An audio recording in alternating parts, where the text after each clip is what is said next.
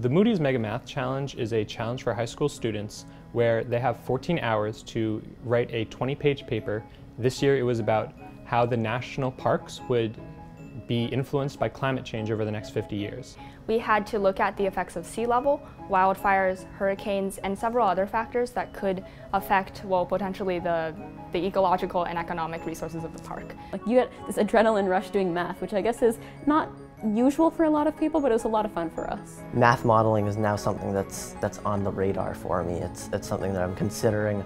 Among all of the 1,000 some odd entries, these are the top 6. Later we got another email saying we were a finalist, and we were just ecstatic. We couldn't believe it. For the top team, there's a $20,000 scholarship at stake. The winner of the 2017 Moody's Math Challenge is Adlai. Oh my God!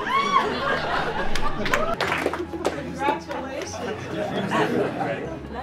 It was to think deeply about simple things. Really, like, the problems we get in classrooms aren't really the ones we're seeing, like, we ought to solve, right? So I think that was really interesting and shifted my perspective, I guess.